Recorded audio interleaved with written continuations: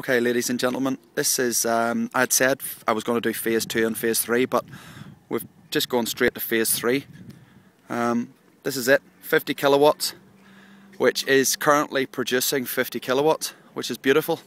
So this will produce about 40,000 kilowatts of electric per year, and the farmer will use the lion's share of that in the dairy, and he'll also get 32.9 pence per kilowatt generated feed-in tariff until 2035. So if you're a dairy farm, a fruit farm, or a potato farm, this is definitely the way forward. And if you're a farm with 3-phase, you can put up to 50 kilowatts on it.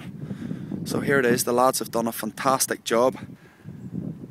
And if you think solar doesn't work in Scotland, you're mistaken, because we've installed 64 systems now, and all of them are producing the yield that we said they would, and some of them are producing more. So think seriously about how you can reduce your energy bills.